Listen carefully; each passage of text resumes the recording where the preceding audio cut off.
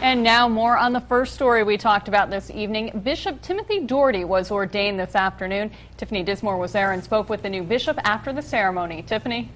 Nicole, the installation ceremony lasted over 3 hours, and afterwards the bishop was welcomed by the community at a reception.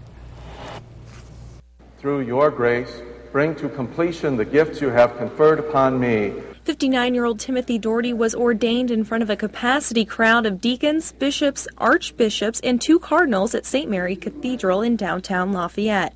He is now the new bishop of the Lafayette and Indiana Diocese. Saying hello to just a wonderful new life and vocation is very profound. The new bishop was a priest in Rockford, Illinois since 1976. He says there are 2 things he needs to learn as the new bishop: the geography of the 24 counties he will be serving and his new responsibilities. I'm needing to learn how to be a bishop with all the attendant rights and responsibilities that come with that. Doherty is taking over the diocese from Bishop William Higgy, who retired after 26 years in the position. Higgy didn't know Doherty until recently and says it's time for new leadership. I wish him well, and I think it's going to be an era of real excitement. After the installation ceremony, the new bishop was able to meet the community during a reception at Central Catholic High School. Part of the vocation is that you're not your own.